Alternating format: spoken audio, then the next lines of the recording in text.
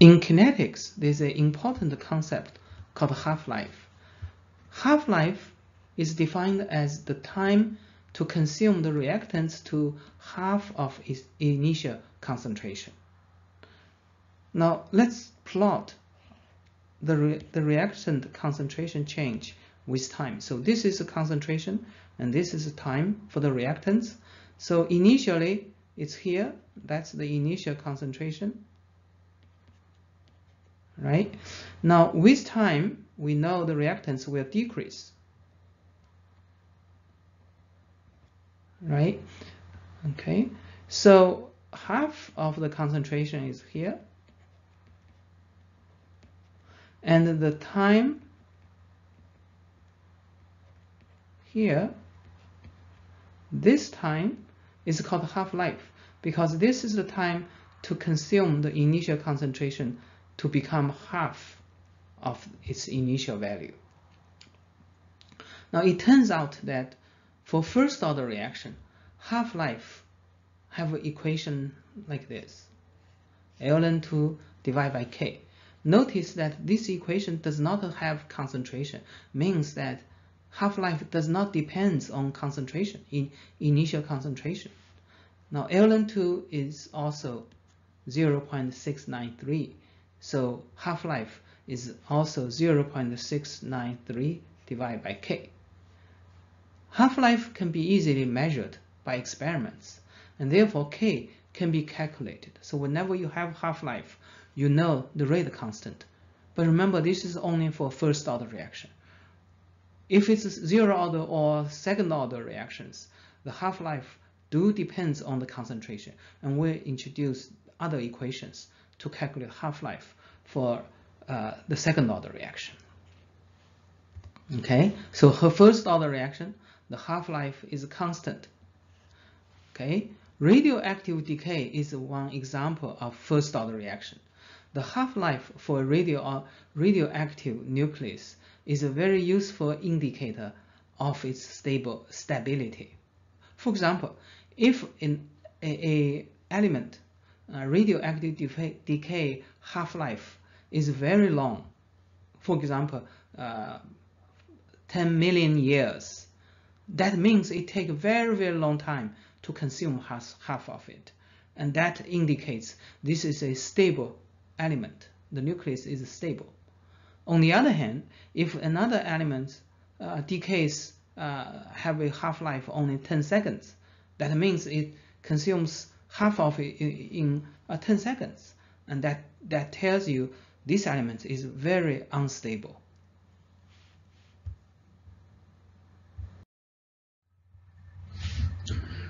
Here is a plot of the concentration N2O5 as a function of time. Initially, you start from 0.06.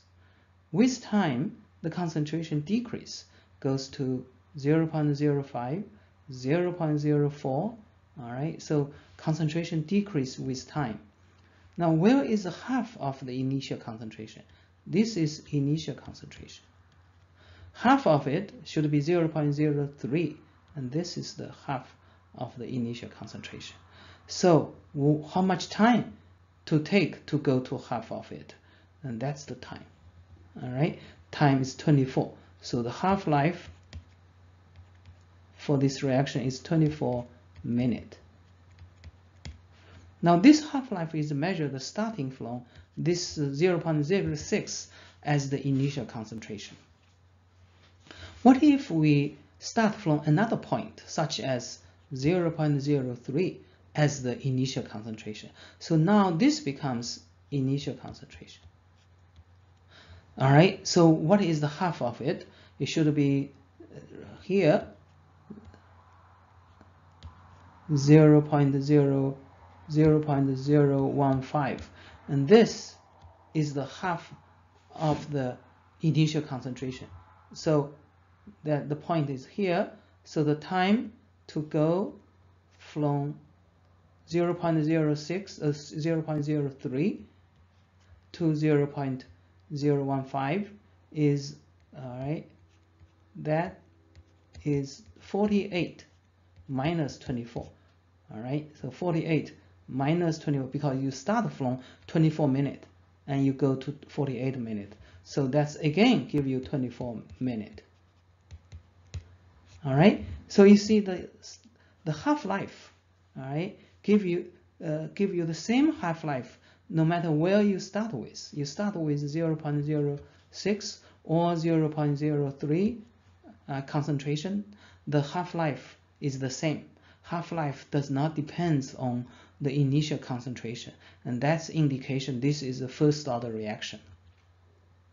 Okay, another thing we can see here is that if this is the initial concentration 0.06, after one half-life, this is one half-life, the concentration becomes half of it, right? That's the becomes 0.03. If you go to another half-life, okay, then the concentration becomes half of this one, so half of this one. So that's you can write as 2 to the second power of the initial concentration. If you do another half-life, then this will become half of this one, and this is 2 squared. A naught divided by 2 squared. That's this one. That's the initial concentration, and you half of this one. So 3 half-life. After 3 half-life, then the concentration becomes 2 second power A naught times half. That'll give you 2 third power A naught. Okay, so the power is actually the number of half-life. One half-life give you, so here this is 1 half-life, so half A naught. See, the power is 1. 1 half-life, the concentration becomes A naught divided by 2. After 2 half-life, and the concentration becomes A naught divided by 2 to the second power. And the third, after third half-life, the concentration becomes A naught divided by 2 to the third power.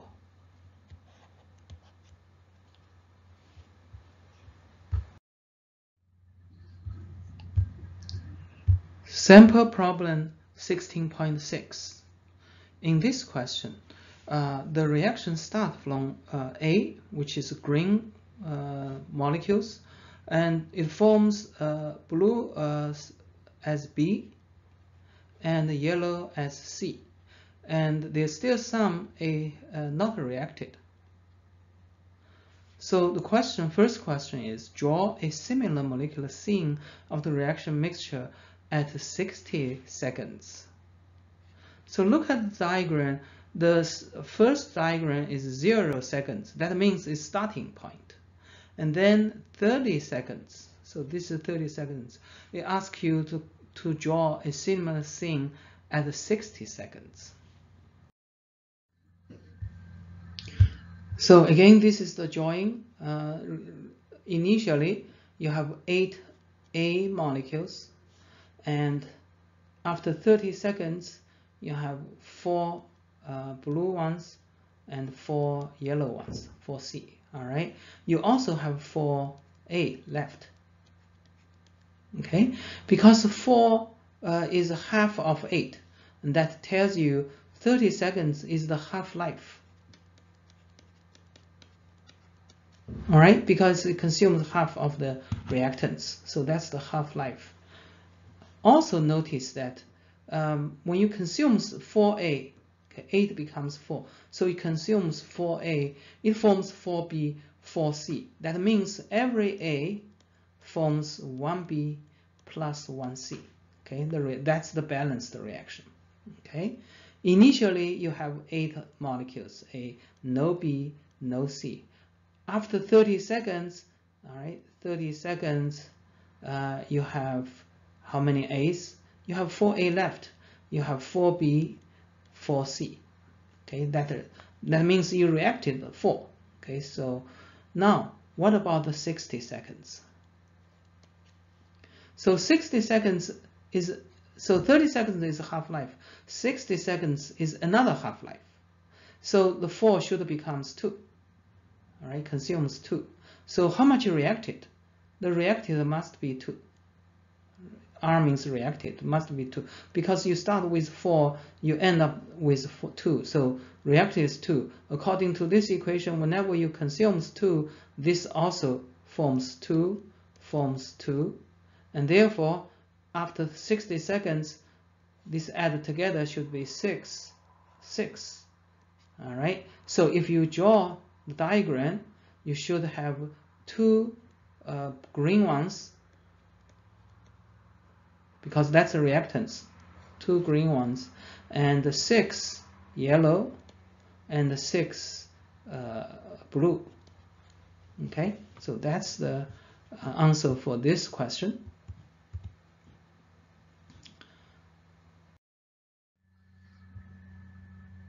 In question B, it asks you find the rate constant K for the reaction. Now we already know 30 seconds is the half-life because you have 8A, and now here you only have 4A left and half of it, so that's half-life. According to the first order reaction, the half-life is natural log 2 divided by K. And so the half-life is 30 seconds, and therefore K can be calculated. So here is the equation. All right, so half-life is 0.693, that's the ln2, divided by K.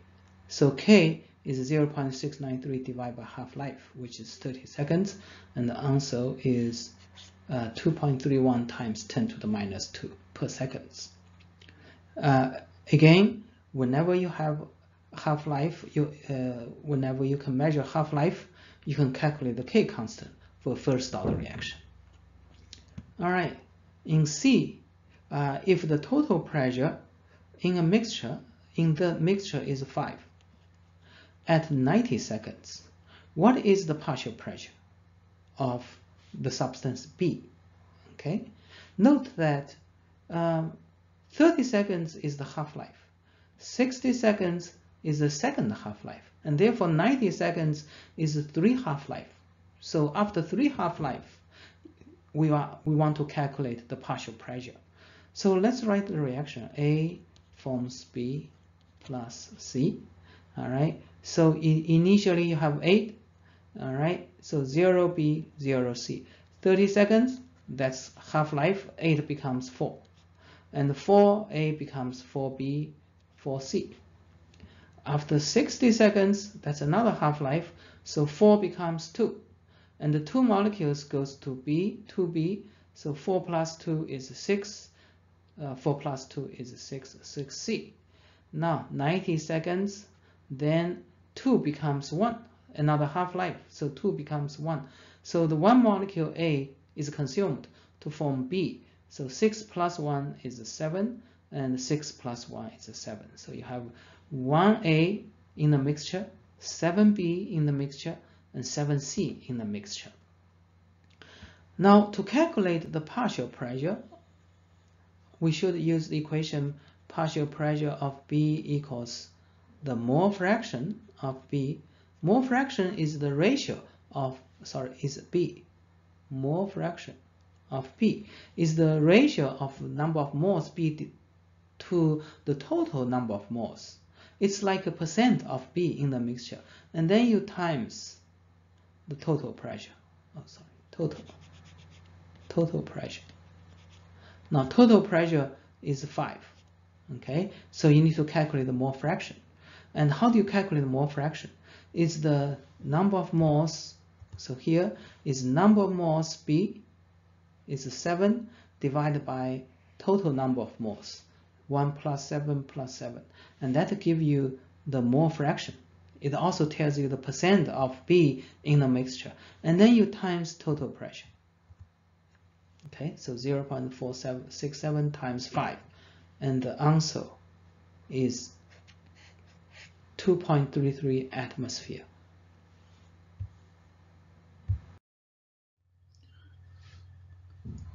Sample problem 16.7. This question is about first order reaction half-life. So we have a cyclopropane, it's this molecule. At high temperature, this molecule will isomize to another molecule called propene. So you can write as A as a reactant, B as a product. And this reaction is a first order reaction. The rate constant K is given to be 9.2 per second. The question is, what is the half-life?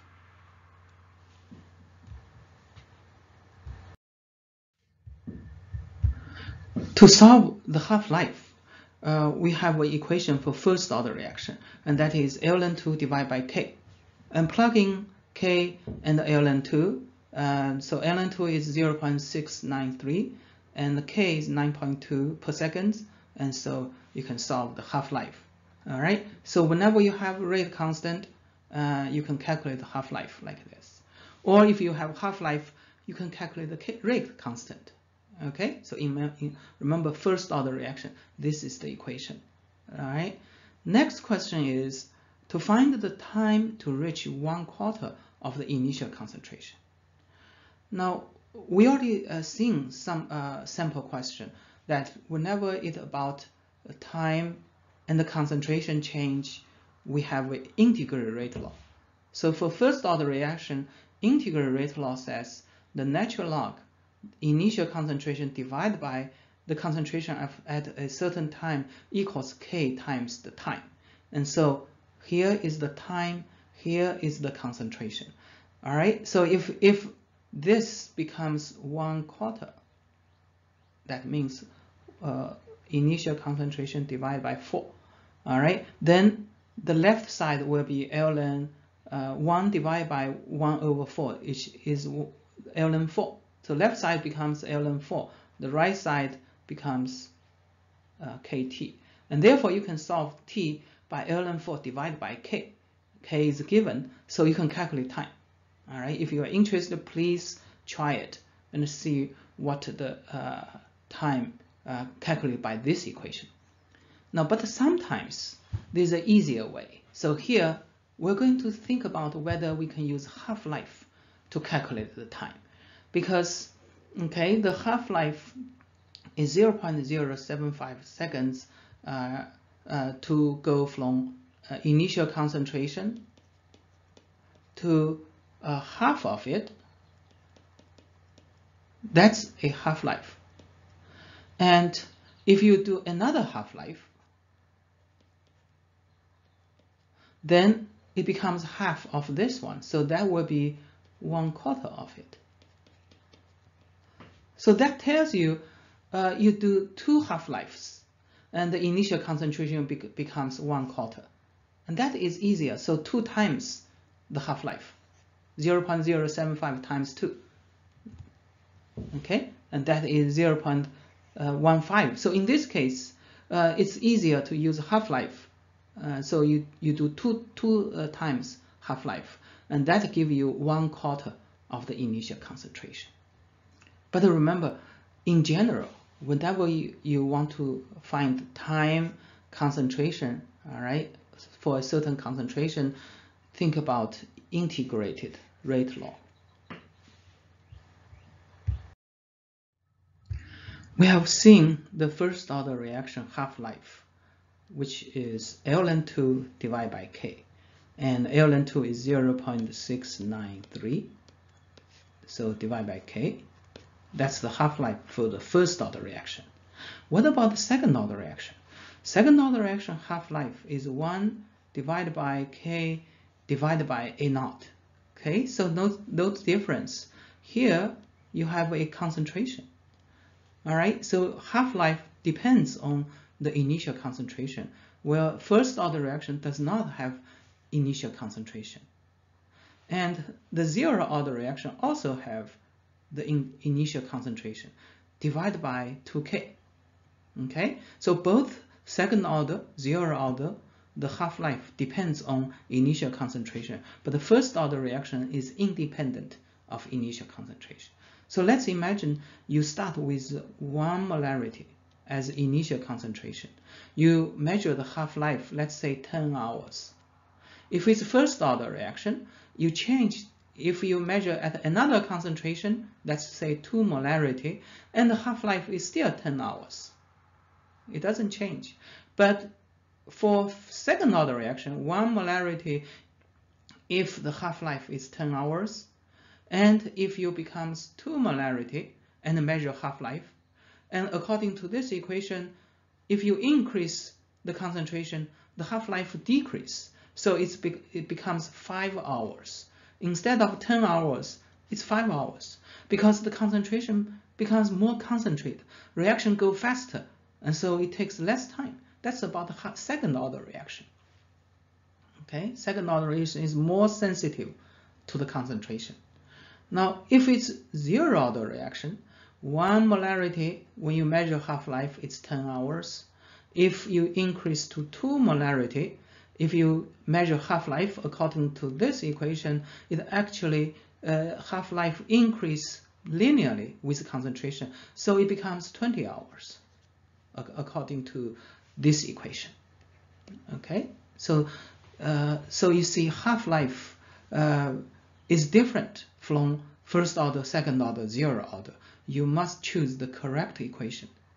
And the important thing is half-life independent of concentration for the first order reaction, but does change with the concentration for the second order and the zero order.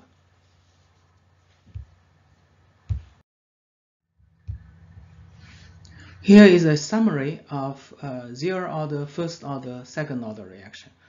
So rate law, first order reaction is Ka first power, second order is Ka squared, and the zero order should be Ka0. And anything to the zero power is 1, so it's just K. All right, so that's the rate law. And these are the units, all right. And half-life, we just showed that for the first order reaction is ln 2 divided by K. Okay, so ln 2 divided by K. For second order reaction is 1 divided by K divided by A0.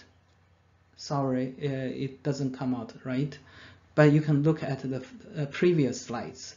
And for half-life, for the zero order reaction is A0 divided by 2K. Okay, so that's half-life. Choose the correct equation for different order reactions. Now, integral rate law, for the first order reaction, we show that it's ln A divided by A0 equals negative KT. That's one way to write it.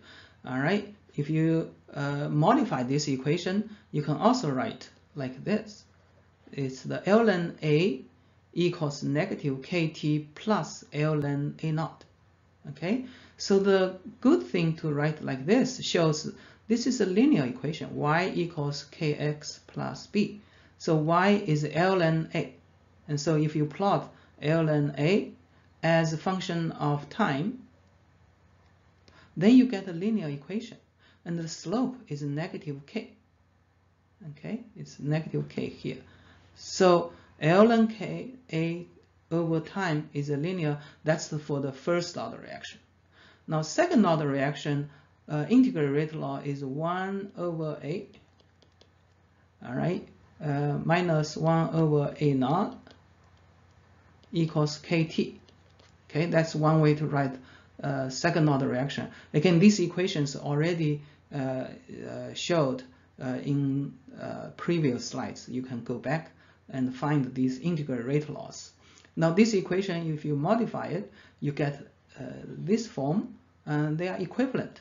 And this says 1 over A0 or A equals KT plus 1 over A0. So again, this is a linear equation, y equals kx. Y is inverse concentration, and the time is x. And this 1 over A0 is a b, so kx plus b. So if you plot is inverse concentration over time, you get a straight line, and the slope is k. Okay, so first order reaction is the natural log over T is straight line. Second order reaction is inverse concentration over time is a straight line. Zero order reaction is linear. Okay, concentration equals negative kT. It's not a natural log. It's not inverse. Its concentration itself are proportional to the time. So you plot concentration and the time, you get a straight line, and the slope is negative k. Okay, so that's the summary. First order, zero order, and the second order reaction. And you can see see which order reaction is just by looking at the half-life, whether it depends on concentration or not, or by plot. Okay, so if it's linear, if natural log concentration over time linear, that's first order reaction. If inverse concentration time is linear, that's second order reaction. If concentration itself with time is linear, that's zero order reaction.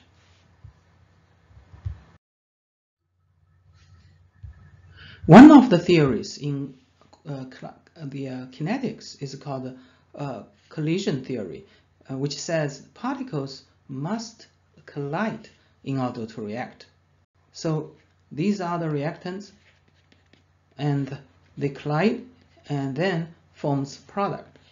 By collision, molecules gain energy, so they have enough energy to overcome energy barrier, becomes product. So imagine you have a lot of molecules. All right, these are all the reactants. So many reactants. Then you have a lot of chances for the molecules to collide. The more molecules you have, the more probability, all right, the molecules can collide, and that gives a higher reaction rate, increased reaction rate. So that explains why reaction rate law is proportional to the concentration, to the nth power. Because the more concentrate, the more molecules you have, the more collisions they make, and the faster the reaction goes. Here is another drawing of the number of molecules and the collision. So if you have this reaction is between A and B, so A and B must collide. So you have 2A, 2B, then this first A collide with first B, or first A collide with second B, second A collide with first B, second A collide with second B. So you have 4 possible collisions. Now if you add one more A, so 3A, still 2B, then the collision becomes 6. Okay, this is 1, this is 2, all right, this is 3, 4, 5, 6. So you have 6 possibilities for A and B collide. All right, if you increase one more B, then you have 9 collisions. You can look at it. So the more molecules you have, the more collisions you have, and therefore the faster the reaction rate. So far, we showed that reaction rate is affected by the concentration, the rate constant times concentration to a certain power. All right, so we showed the first order reaction, second order reaction, zero order reaction. They all shows how the reaction rate change with concentration. But we also know that the reaction rate is affected by temperature. Experimental shows that whenever you increase temperature 10 degrees, the reaction rate double or triple the reaction rate. So in this equation, okay, where is the temperature? How does temperature affect the reaction rate? It turns out that it's this rate constant that affected by temperature. So if you change temperature, this will change. If you increase temperature, the rate constant change, and that will increase the reaction rate. Okay, the equation is called Arrhenius equation. Arrhenius equation shows how this rate constant change with temperature. So you can write as a constant times e to the negative EA over RT. And this is called Arrhenius equation. This rate constant is this one. All right, and this is a constant called the frequency factor.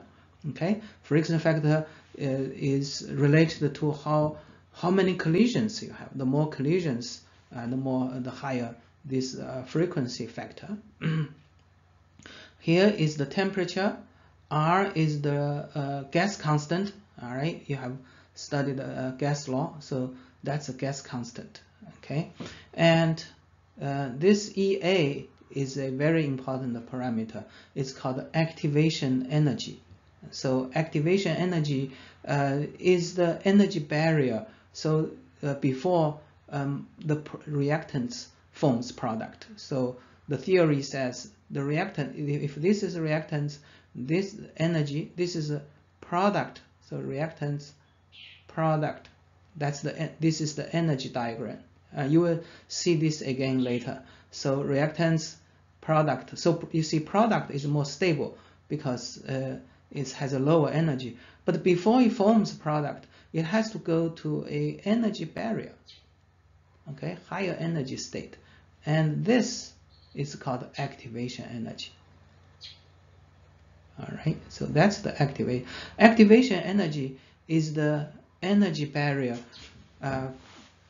before the reactants forms product. So the higher, if you have a higher energy barrier, that means it takes more energy to form product. The reaction goes slow. All right. If the activation is small, then many molecules will have enough energy to overcome this barrier to form product. So the higher the activation energy, the slower the reaction rate, the rate constant. And here the temperature. All right. So how does temperature affect the reaction rate?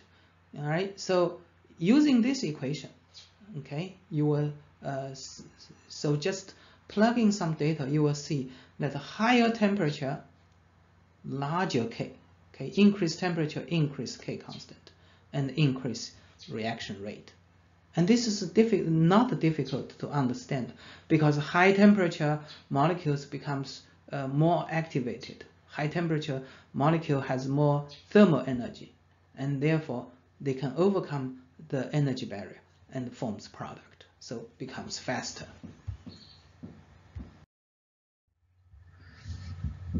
Here is a experimental data for a chemical reaction between ester and water.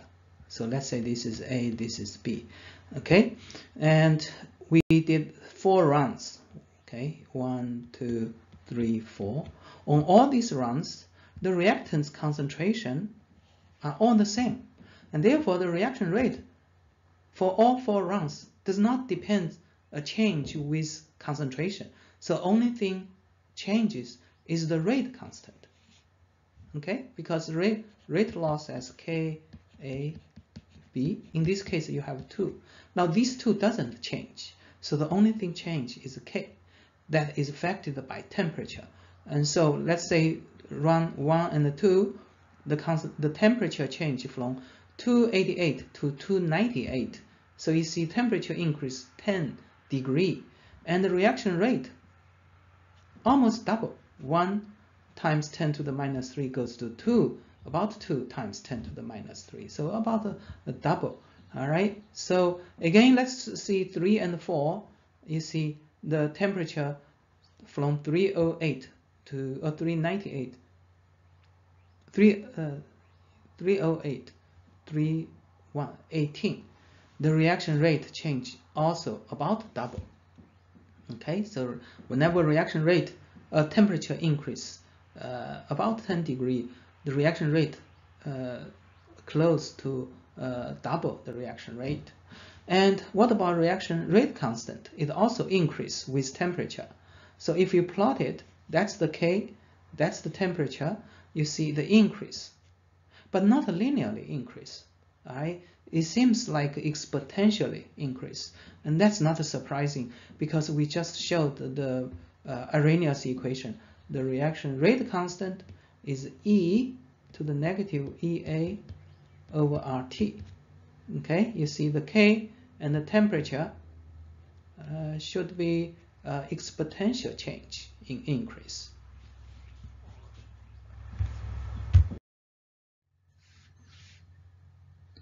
We already mentioned activation energy. So the reactants, all right, product first needs to go through we call activated state. So this is activated state, and the energy between reactants and activated states is the activation energy.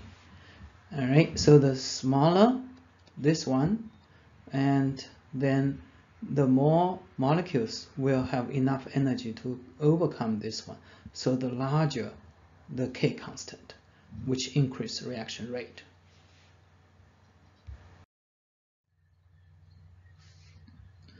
An analogy of activation energy is a high jump.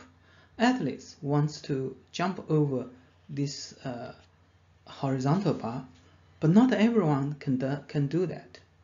Only those with high energy, energetic, can possibly jump over this horizontal bar. Similarly, the reactants needs to go through a activated state and forms product.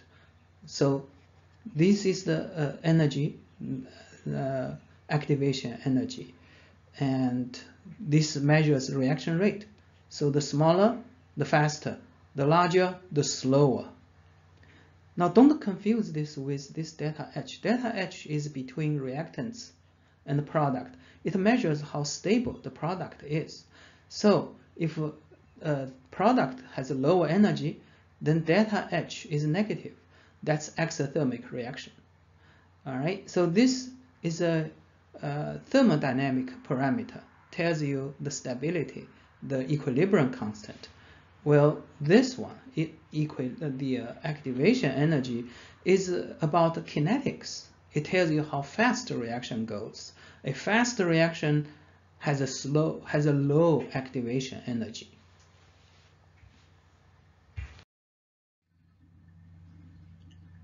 So how does temperature affect reaction rate? Temperature is a measure of thermal energy. Increased temperature will increase the kinetic energy of the particles. So particles move faster at a higher temperature. Okay. Now, if you have a collection of molecules, some molecules go faster, some go slow, but there's only a fraction of molecules that have enough energy to overcome activation energy and forms product. If you increase temperature, then that fraction increase, and therefore reaction rate goes faster.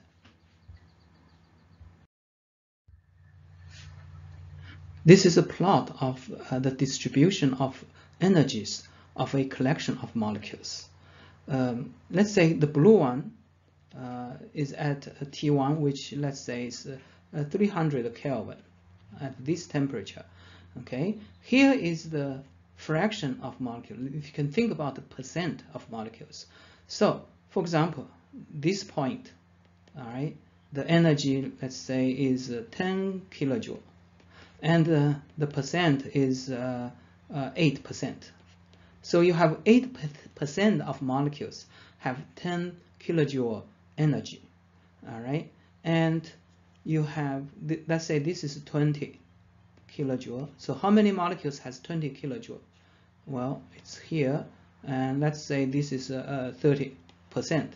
So 30% of molecules has 20 kilojoule energy, and this is 30 kilojoule, and the 30 kilojoule has the most highest percentage. Let's say this is 50%.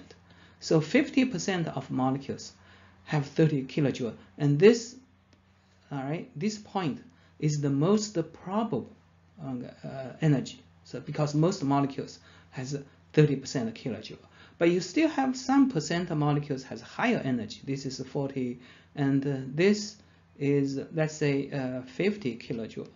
And 50 kilojoule is the activation energy. So you still have certain percent of molecules had 50 kilojoule or even higher, all right? And these are the percent of molecules that can overcome the activation energy and becomes the product. And that happens at 300 Kelvin. If you increase temperature to, let's say, 400, that becomes this red curve, okay, 400 Kelvin. All right, and you can see here now, in general, the energy move up. So here is the most probable energy, because most molecules at 400 Kelvin is here, which has energy about 35 kilojoule. All right, so you see 400 kilojoule, the most probable energy is 35, compared to 300 Kelvin is 25, about 25. Okay, so in general, molecules has higher energy, and also, what's the percent of molecules that has energy equal or greater than activation energy is right here. You see that under this curve, that's the percent of molecule. So this is higher than the blue ones. So more molecules that has higher energy than the activation energy, they can form the product. So increase temperature, increase percent of molecules that has energy overcome the activation energy becomes product. This table shows the relation between activation energy, temperature, and the fraction of collisions that have enough energy to become the product. All right, so at 50 degree, let's say if activation energy is 50 kilojoule per mole, at 298 Kelvin, the percent or fraction of molecules that have enough energy to become product is this one, 10 to the minus 9. All right, that's the percent that can go to the product. If you increase activation energy, then the percent of molecules becomes 10 to the negative 14, and that decreases many orders of magnitude. So only small fraction can become product. Why? Because activation energy increase. Remember, this is energy barrier. So if you increase this barrier, then only small percent can overcome this barrier. Similarly, if you increase to 100, then the fraction of molecules becomes 10 to the minus 18. So even much smaller percent or fraction molecules can become the product. Now what about temperature? So if you increase temperature from 25 to 35 to 45, okay, increase temperature, and the fraction of molecules at the same activation energy, the fraction of molecules increase from 1.7 to 3.2 to 6. So increase fractions. Why? Because increased temperature increase thermal energy. So the collection of molecules, all molecules increase energy. So the fraction of molecules to overcome the activation energy also increase.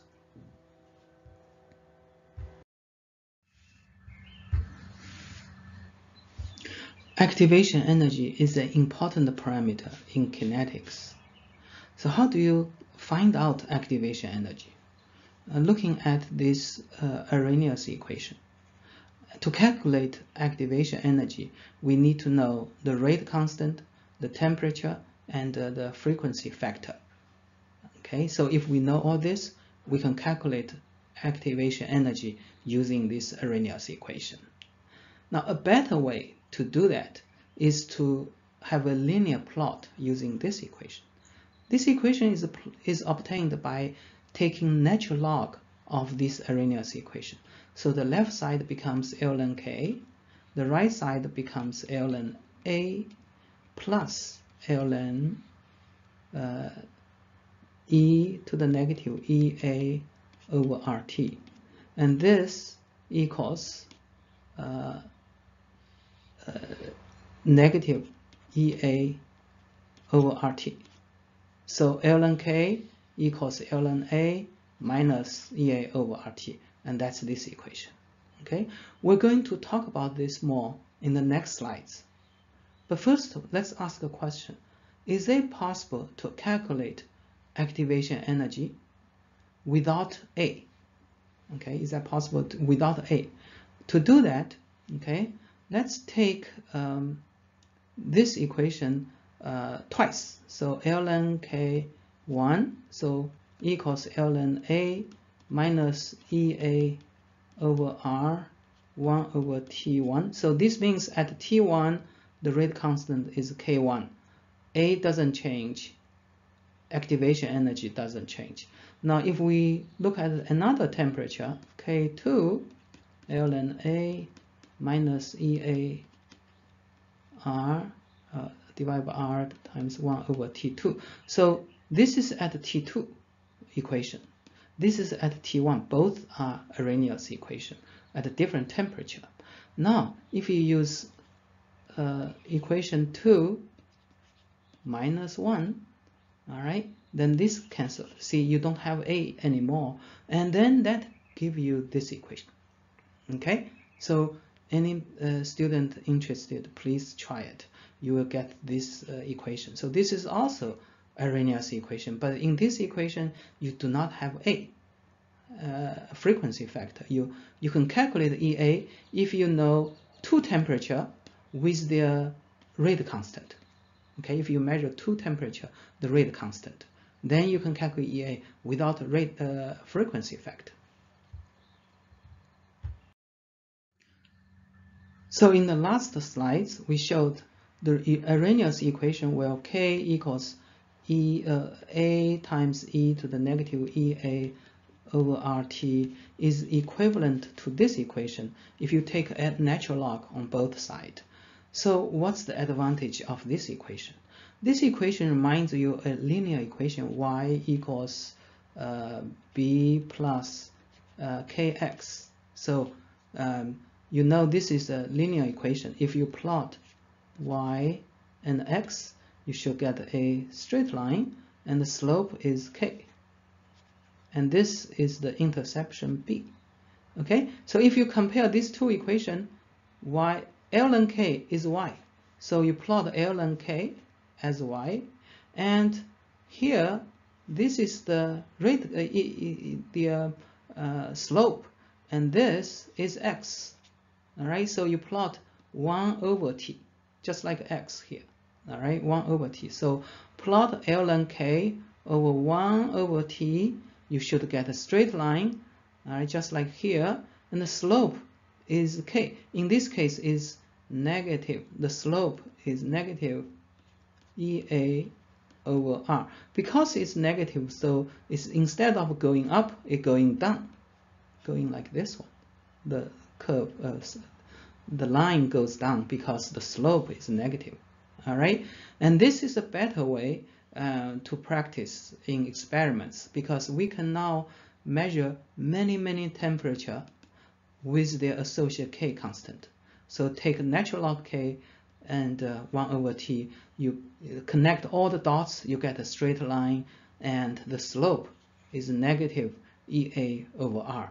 R is a gas constant, we already know, and therefore EA can be calculated.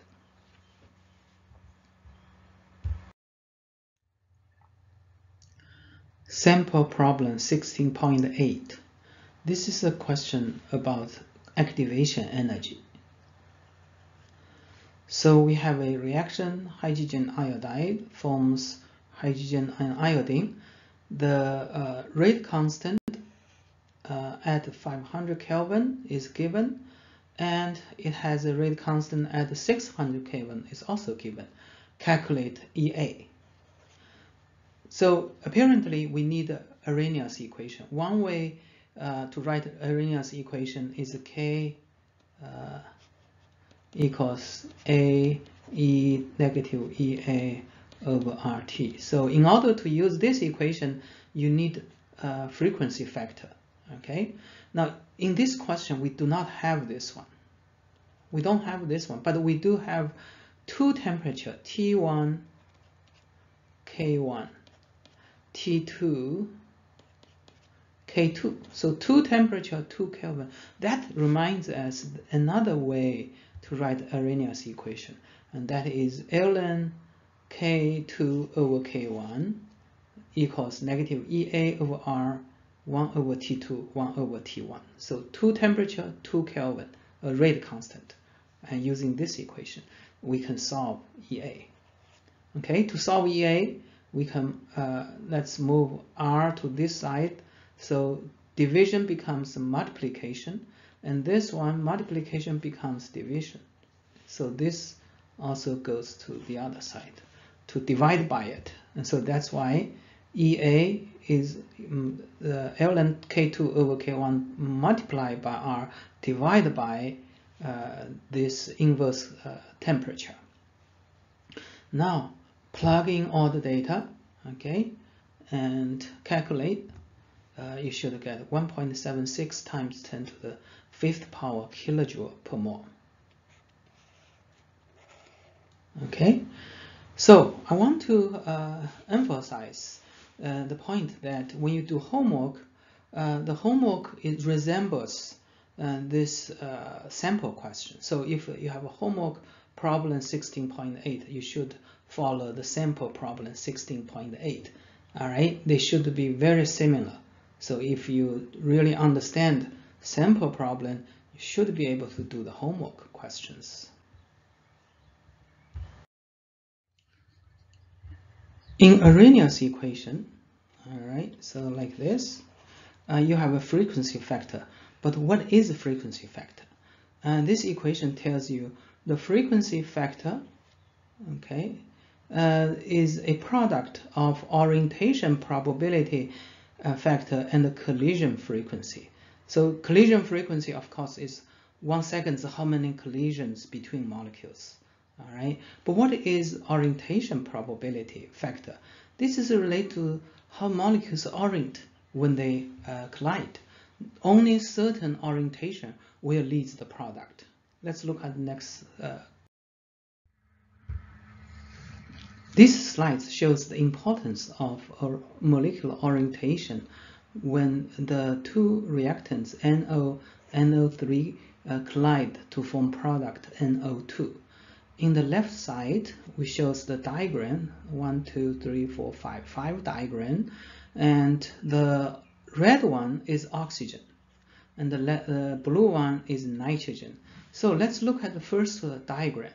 Okay, let's look at this one, and the left side is nitrogen, and the right side is oxygen. And on the right side you have NO3, so oxygen, nitrogen, oxygen, oxygen.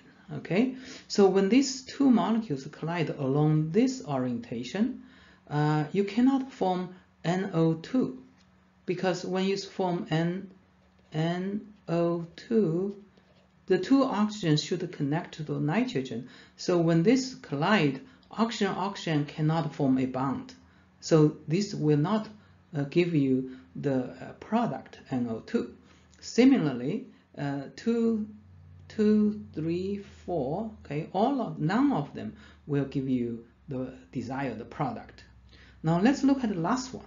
How does this goes to the product? So here is nitrogen, the blue one is nitrogen, here is oxygen, and then you have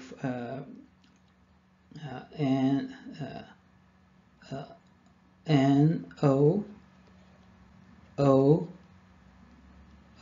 So now when these two collide, you see this oxygen directly collide with this nitrogen, and they form a bond, and that give you NO2.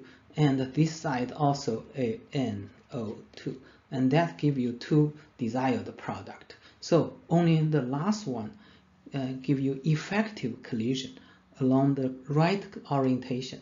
And so therefore this shows that only certain orientation, okay, will give you the desired product after collision. Transition theory is another theory to explain kinetics. In this theory, the reactants, before they form a product, they first go through called the transition state or activated complex. The transition state is an unstable species that contains partial bonds. The bonds is not final, and it is a transitional species partway between reactants and the product. The transition state exists at the point of maximum potential energy. So this is related to activation energy. And so let's look at a diagram showing this. Okay, so in this diagram, we show the reaction between bromomethane and hydroxy to form bromide and methane. So if we draw bromine, methane, let's say this is methane, and hydroxy. So the hydroxy will go here, this bond will break, and that will give you bromide plus hydrogen and OH. In other words, this will form a bond and this bond will break. Okay, but before they do that, this bond is almost break and this bond is almost formed. So they forms two partial bonds, and that will be a transition state. And let's look at.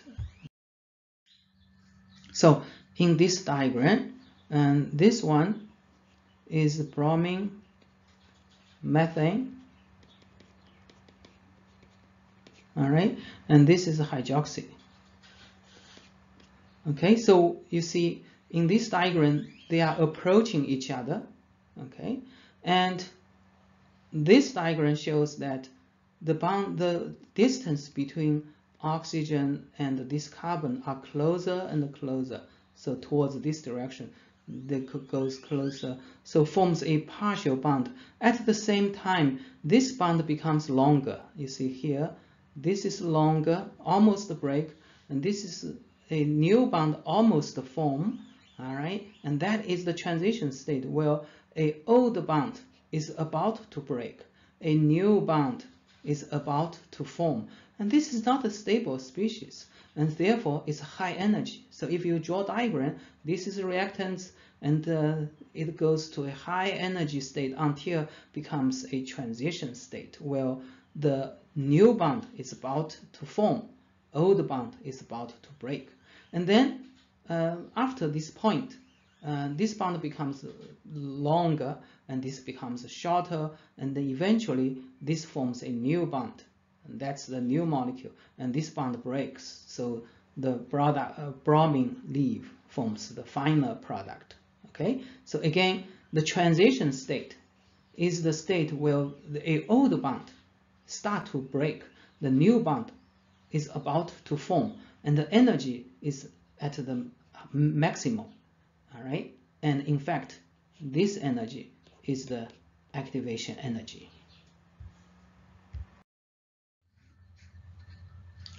So this diagram shows two more reactions with their possible transition state. The left side is NaCl, two of them forms 2NO with a chlorine gas. And so you see here you have one molecule, that's O and chlorine. That's NaCl, right? On the right side, there's another NaCl.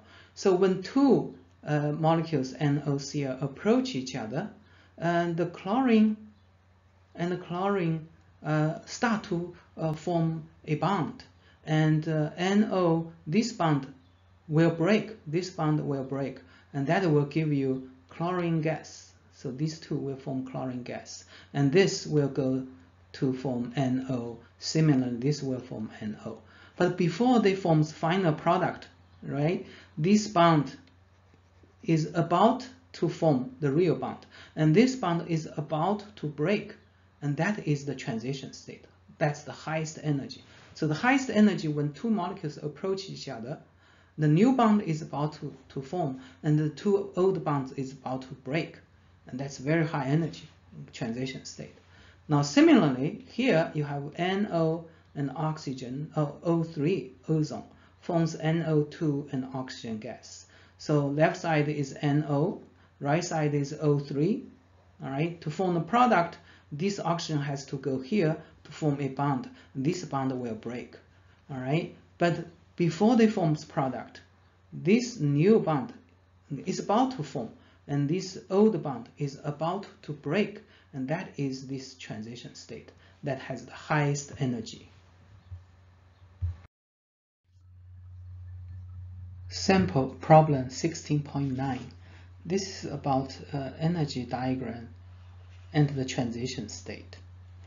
And this is about reaction between ozone molecule and oxygen to form oxygen gas. Okay, and the activation energy for the forward reaction is 19 kilojoule. Delta H, the enthalpy, is negative 392. So in general, the energy diagram, you have reactants, you have product through a transition state. It looks like this one. So you should know that between reactants and product, that's the delta H.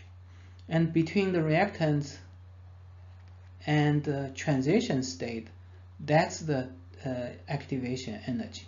So it says activation energy is 19, and this delta H is negative 392. So first thing is, why is negative? Negative is because product has a lower energy than the reactants. Now, if the product, if the delta H is positive, then you would expect reactants product is here. So the reactants product is here, all right? Then this delta H will be positive. Now here the question is negative, so you will see product should be below reactants. Now also when you draw the energy diagram, because delta H 392 is much greater than 19, so you should show the activation energy is small and the product has very low. So just show this delta H is much greater than activation energy. So that's a drawing we'll see in the next slides. But it also asks you to predict the structure of transition state. And so let's look at the molecule. You have O3, so O3, so 3 oxygens. Okay, and 3 oxygen, you have a oxygen atom, and when they should form 2 oxygen gas. That means this bond will break, this bond will form. All right, so this bond forms a new bond, and the transition state should be when this bond is about to form and this bond is about to break. So you have double bond here. So this bond is about to break. You should use dot line to show that's a transition state. Okay, so let's look at the next slides. All right, and this is the drawing, and you can see the activation energy is small, the delta H is large. All right, negative 392. Negative shows product has a lower energy than the reactants. Okay, you can also calculate the energy between product and the transition state. That's 411. Okay, the transition state here shows this is the ozone and this is oxygen, and using dot line to show this is a partial bond that is about to form. That's a new bond, and this is the old bond that is about to break. So they use a dot line, all right, to show it's a partial bonds, and that's the transition state right at the top of the energy diagram.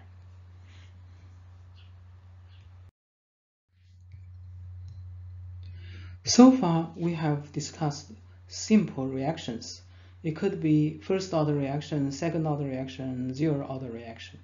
But in many cases, a reaction can be very complicated. It can be a collection of many steps. For example, A goes to D, for example. This is an overall reaction that you can measure, but at a molecular level, it can actually include many steps. So A may first form a B, and then B may forms a C, and then C forms D, for example. Very simple, right? So when they combine together, eventually you only see A goes to D, but at the molecular level, it have many steps, and this is called reaction mechanism. So the reaction mechanism is the sequence of single reaction steps. Now at the so because the mechanism, the steps are at the molecular level, so it's called elementary steps. These elementary steps, right, and you can deduce the rate law. All right, you cannot say rate law from this reaction. This is overall reaction. You cannot say this is the first order, second order.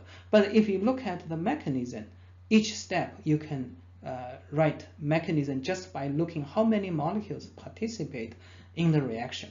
Okay, we're going to see in the next slides. This is called molecularity. So molecularity means how many reactants combine to form this product. Okay, so at the molecular level or elementary steps, if you have one molecule at the reactants, then this is called the unimolecular reaction, and the reaction rate is the first order because only one molecule. So here is 1, okay, first order reaction. And if the reactants includes 2 molecules, then it's called a bimolecular reaction, and the rate law is second order reaction. This is another bimolecular reaction. You have 2 molecules A and B. Here you have A plus A. That's a bimolecular. A plus B, also bimolecular. So KAB, that's a second order reaction. Okay, and here you have 3 molecules, 2A plus B, that's 3 molecules.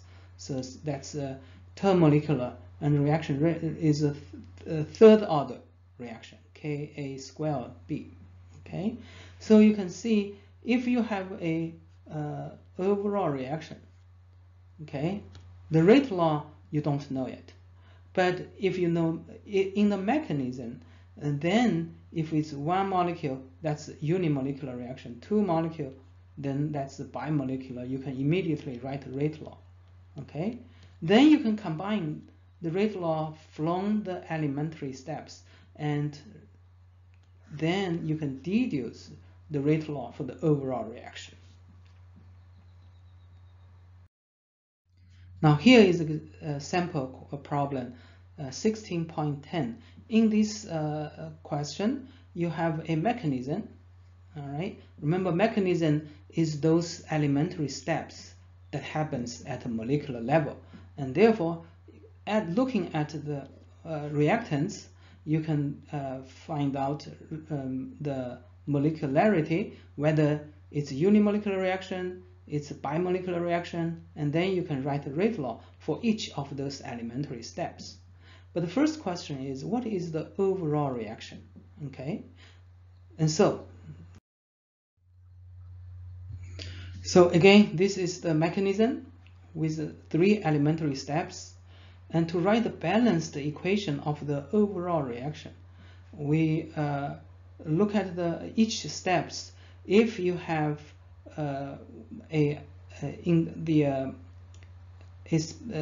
substance that is a reactants in one reaction but the product of the other, then you can cancel them. And in fact, you have 2 chlorine as reactants, but here you have 2 as a product. So then they cancel each other. All right. Similarly, here you have CCl3 as a reactants in the third step, but CCl3 as a product on the second step. So you cancel this one. All right. And then the left, what's left is chlorine as the reactants. Here, CCHCl3 as a reactants. These are the 2 only reactants that is left. Forms product, which is HCl plus CCl4, and this is the overall reaction. Okay. All right. So that's how you find the overall reaction. You cancel those substance that serves as reactants in one step, products as the other. All right, and then what's left is the overall reaction. Okay, next, determine the molecularity of each step. So look at the first step. The reactants only have one molecule, so that's a unimolecular reaction. And look at the second step. You have A, you have B, so that's a bimolecular reaction. Similarly, this is a bimolecular reaction. All right, so unimolecular for the first one, bimolecular for the second and the third one. And then you can write the rate law, because if it's unimolecular, then that's the first order reaction. So this will be just the rate constant. If this is a K, rate constant is K1, this rate constant is K2, this rate constant is K3, then the first reaction rate law is K1 times chlorine to the first power. And the second one is K2 times chlorine times CHCl3.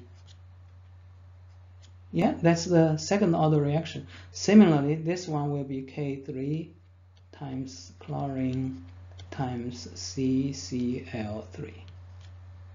Okay, so that's how you write rate law, all right, for elementary steps. We all have the experience that when you drive through the highway and somewhere there may be a construction, so this becomes slow, okay? And then you go fast again. So how much time to take to go home? It depends on the slow step. If you can improve this construction place, then you can go home very fast. So slow step actually determines the time. Similarly here, the slowest step in a reaction is the rate determining or rate limiting step. All right. So in a chemical reaction, the slowest step determines the overall reaction rate. Okay. For example, this is an overall reaction. Reactants NO2 CO forms NoCO2. At the molecular level, you have two steps. NO2 forms NO3 NO, and then NO3 CO forms NO2 CO2. And if you look at the product NO3, here also used as a reactant, so you cancel each other and combine together, you will get this overall reaction. So these two combined together is the overall reaction. But this is the elementary steps. Okay, it turns out that this step is a very slow step. Okay, this is a slow step, and therefore, according to our theory, the slowest step determines the reaction rate. So the reaction rate for this one should be determined by this slow step. And because it's an elementary step, so we can write a rate law looking at the molecularity. You have two molecules, and the reaction is second order, should be K times NO2 times NO2, because you have NO2. In other words, it's NO2 squared. So doing experiment is find out that the observed rate law is actually K times NO2 to the second power. That's consistent with the theory. So proposed mechanism rate law, okay, is consistent with the experiments. So the rate law for the rate determining step becomes the rate law for the overall reaction. So how do scientists know the reaction mechanism? Reaction mechanism is a collection of elementary steps that's supposed to happen at the molecular level, and the people cannot see it. So how do we know? Chemists use their knowledge and experimental data and then propose the mechanism. But the mechanism must meet three criteria. That is, elementary step must add to the overall balanced equation. You have seen one example. The elementary steps must be reasonable, and the mechanism must correlate with observed rate law you see in the last slides. A mechanism is a hypothesis. We cannot prove it is correct, But it is if it is consistent with the experiment, then you can use it to predict the results accurately, and it is a useful model for the reaction. Let's look at the example. So 2NO2 plus F2 forms 2NO2F. This reaction is an overall reaction, so you cannot write a rate law just saying this is a second order because you have two molecules A, and the first order with fluorine you have one. You cannot say that because it's not elementary steps. Only elementary step in the mechanism you can write rate law due to the molecularity. So how do you do that? Okay, we propose here the following mechanism, and the first step is NO2 fluorine forms NO2F plus F atom, fluorine atom, and then second step is another NO2 plus fluorine atom forms NO2 fluoride. Okay, so if you add these two together, all right, so this is let's see, this atom is the product in the first step, and this is the reactants in the second step. So you cancel this one, and now you add this together, you have 2NO2 plus fluorine forms 2NO2F, and that's exactly the overall reaction, right? So the elementary steps sum up to the overall balanced equation. Therefore, this is a good sign that the mechanism is probably right. Okay, now let's look at the rate law. In the first step, okay, you have two molecules, all right, and therefore this is a bimolecular reaction, and that's a second order reaction. Okay, so therefore you can write as K1 NO2 fluorine. You can do that because this is elementary step in a mechanism, and you can write rate law based on molecularity. You cannot do that for the overall reaction, but you can do this here. So second step, you have NO2 fluorine, and so you can write rate law like this. All right, what is the overall reaction rate law? All right, in the mechanism, we propose the first step is a slow step, the second step is fast, and therefore the first step is the rate determining step, because that's the slow step is the rate determining step, and therefore the overall reaction rate should be determined by this step. So this determines the overall reaction rate law, and that is exactly observed in the experiment. Experimenters show reaction rate, overall reaction, is first order with NO2, first order with fluorine, all right, and that is consistent with the proposed mechanism, and therefore mechanism is therefore reasonable.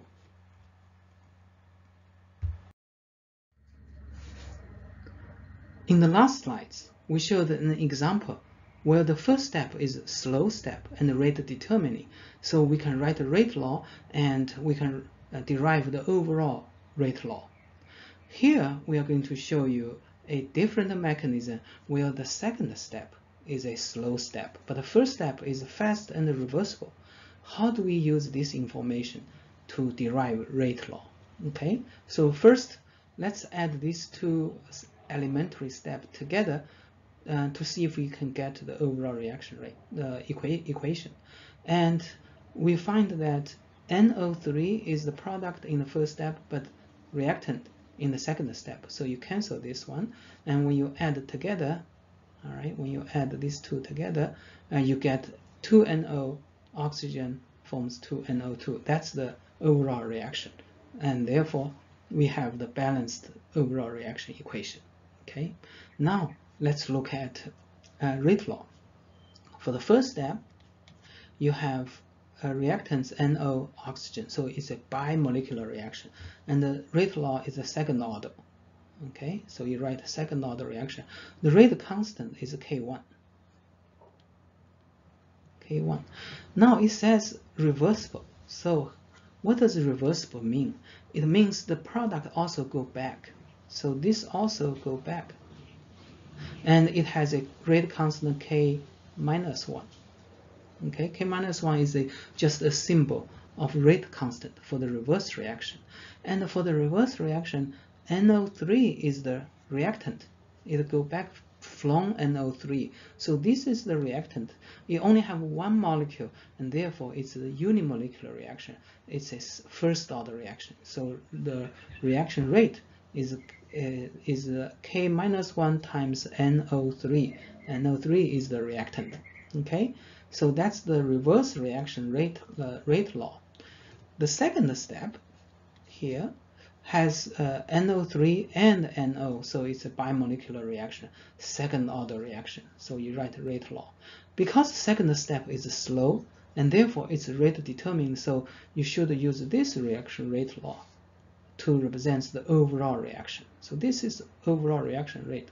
But that's not the end, because in this rate law, you have NO, which is the reactant. But what is NO3? NO3 is not any of the reactants, is not the product. So it's not a reactants, it's not the product, it's an intermediate. Intermediate only appear in the mechanism. So here for the first step, NO3 is the product, but the second step is the reactants. Intermediate is something that appears in the mechanism but does not appear in the overall reaction. Okay, so that's not good for the rate law, because in a rate law we should be able to calculate reaction rate.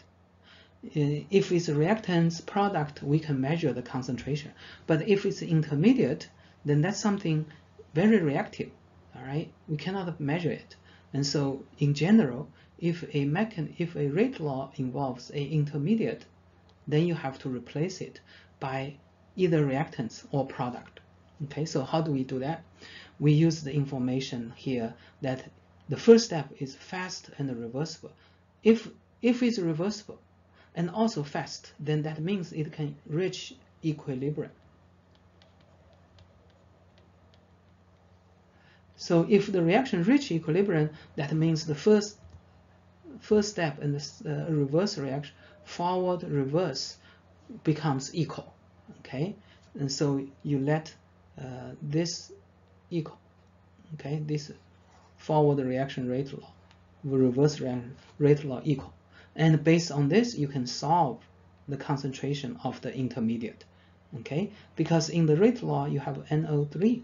All right, you don't want it, and using equilibrium you can calculate NO3.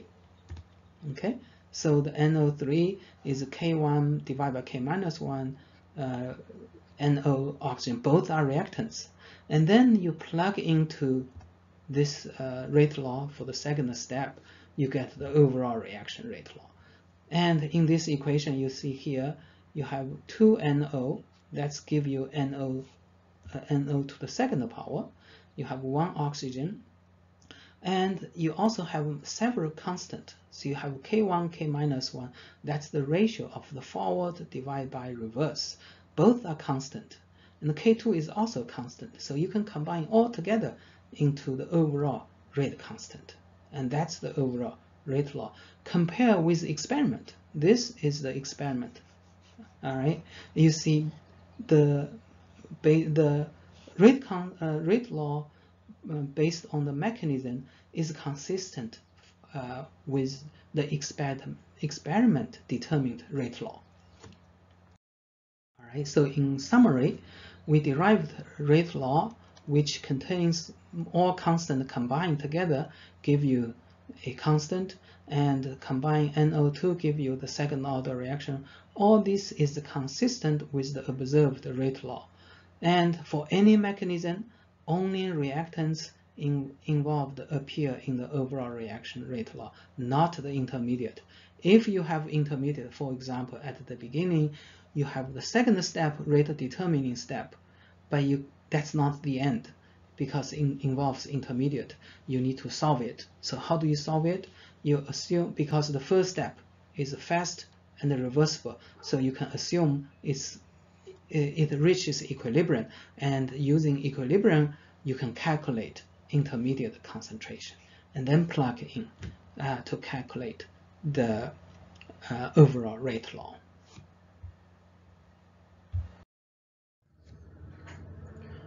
Sample problem 1611.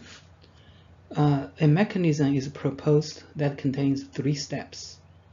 Identify the intermediate and assume the second step is slow. All right. Show the mechanism is consistent with observed rate law, this rate law. Okay, so we are going to derive rate law and see if it's consistent with this one. Okay. Again, this shows the mechanism, 3 steps, and we notice that chlorine atom is the product in the first step, but reactants in the second and third step.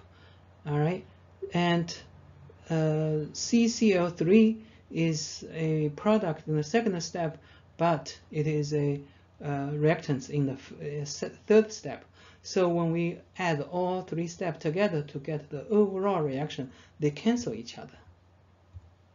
Okay, in other words, Cl,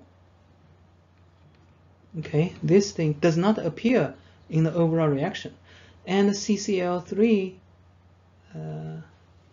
also only appear in the intermediate, in the mechanism, but not in the overall reaction.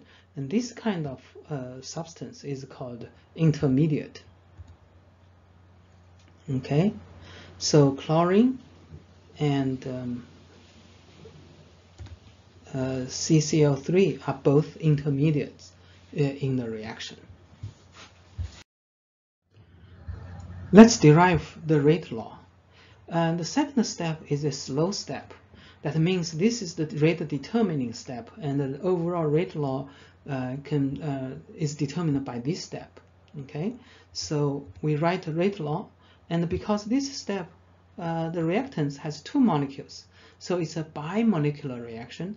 The rate law is the second order reaction. K2 is rate constant, chlorine and CHCl3.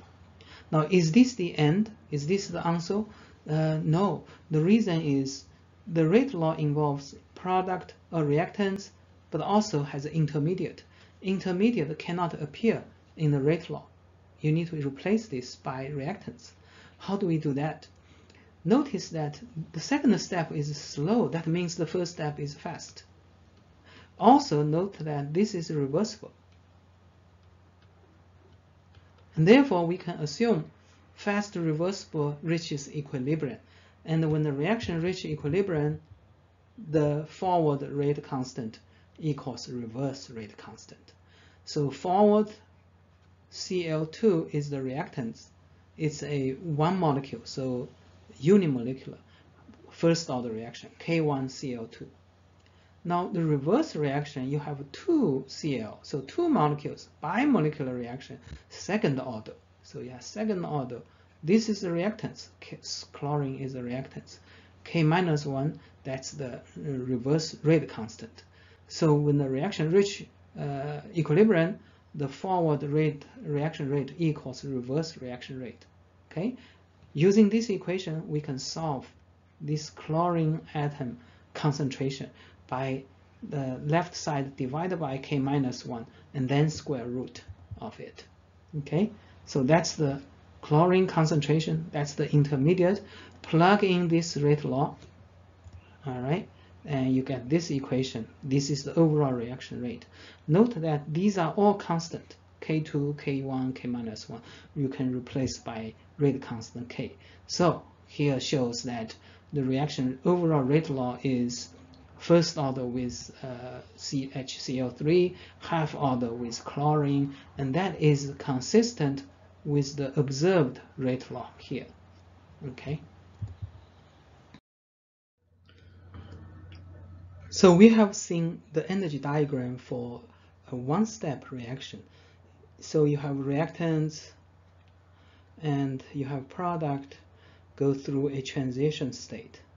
Okay, so that's the transition state, and this is the activation energy, and this is delta H, Okay, so in this case, delta H is negative because product is more stable, so it's exothermic reaction. Now, if it's endothermic, you should see something like this one. So this is a reactants, this is a product, this is a transition state. Again, activation energy is here, but the delta H is positive. All right, so that's a endothermic reaction. In any case, you see one transition state. Okay, one transition state, activation energy.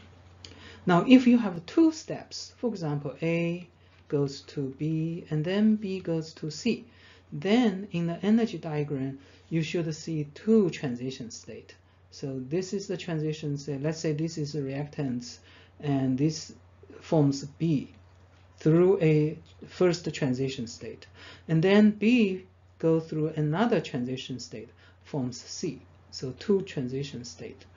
And the first one here is the activation energy for the first step, okay? And so this is the EA1, and this one, all right, you have another transition state. So this is activation energy for step 2. Notice for this diagram, left side, the second step transitions, the activation energy is much smaller than the activation energy for the first step. So smaller activation energy, faster reaction. So the second step is fast, the first step is slow.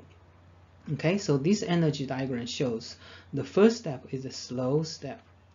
All right, because EA here is much larger than this EA2.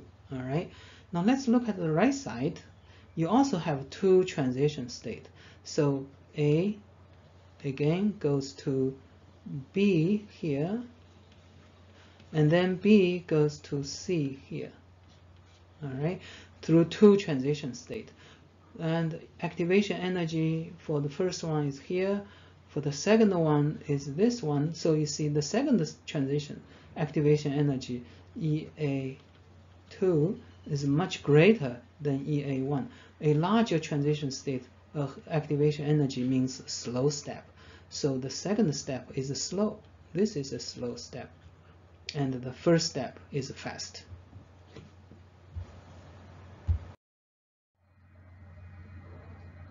Many of you may already heard of the word catalyst. In chemistry, a catalyst is a substance that can increase reaction rate without being consumed in the reaction. In general, a catalyst provides alternative reaction pathway that has a lower activation energy. Okay, and catalyst will speed up both forward and reverse reaction. A catalyst does not affect delta H. Let's look at the energy diagram. So in this energy diagram, the red one is uncatalyzed reaction. So you have reactants, product through a transition state. This is activation energy. Because activation energy is high, so reaction goes slow. Now, if you add a catalyst, the reaction, instead of go directly through the transition state to the product, it goes a different path. So, for example, in this case, it goes from AB goes to a intermediate, and so you see you have two transition state.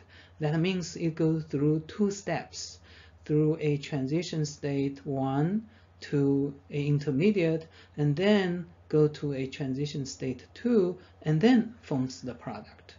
The important thing to see here is both of the two steps, the activation energy. So this is activation energy for step 1, and this is activation energy for step 2. Both activation energy is much, much smaller than this uncatalyzed activation energy. The smaller activation energy means the faster reaction. So both steps are much faster than uncatalyzed reaction. So in general, a catalyst provide a different path to form product, and on the path the activation energy is much reduced and because the activation energy is smaller, the reaction goes faster.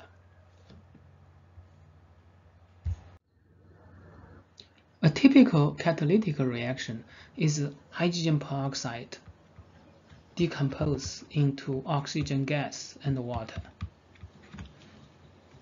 Now, hydrogen peroxide decompose reaction is a very slow reaction, so you shouldn't see much change.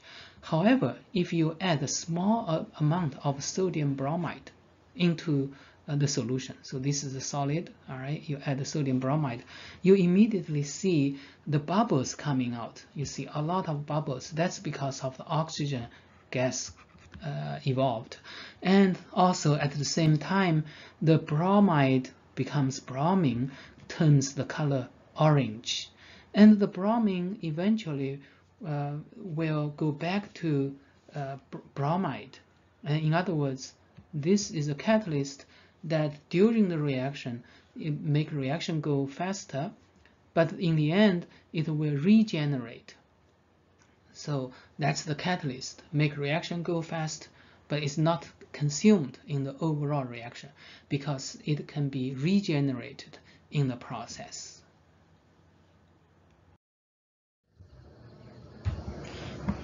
In the last slide, we show the catalytic reaction, and that is an example of homogeneous reaction, where the catalyst and the reactants are all in the same phase. Here we show a heterogeneous catalyst, and the catalyst is a solid, and the reactants is a gas phase. They are in different phases.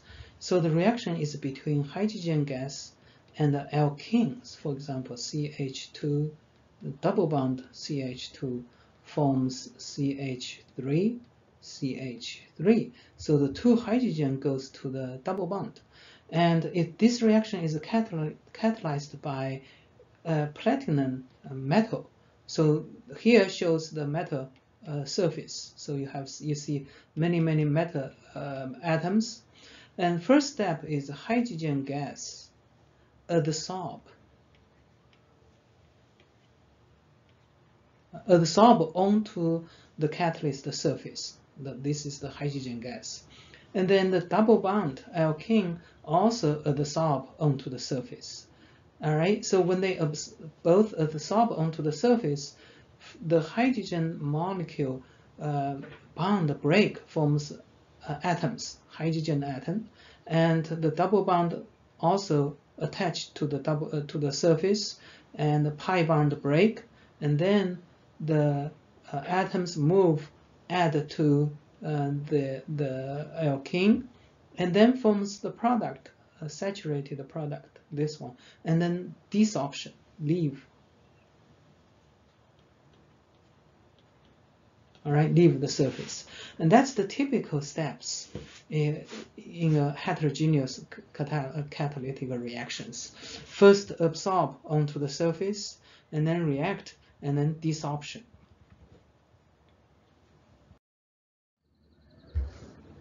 One important catalyst is enzyme. We know that in our body there are many chemical reactions take place at any instant. Most of chemical reaction requires enzyme as a catalyst. Here shows a lock and key model in which the first step is the reactants, which we call substrate, combine with the enzyme molecule, all right, forms enzyme substrate complex. This is similar to the situation in the last slides where hydrogen adsorb onto the surface and the alkene adsorb onto the surface together and then forms product. So here they combine to form a enzyme substrate complex and then interact with each other and forms product and leave the enzyme. And in this process, the reaction becomes fast due to the enzyme interaction. Now, important feature for enzyme catalysis is that each enzyme has a specific shape, and this shape match the particular reactants very well, and therefore the active site of enzyme is specific to the substrate. All right, so particular enzyme only catalyze a certain reactants because they match the shape very well.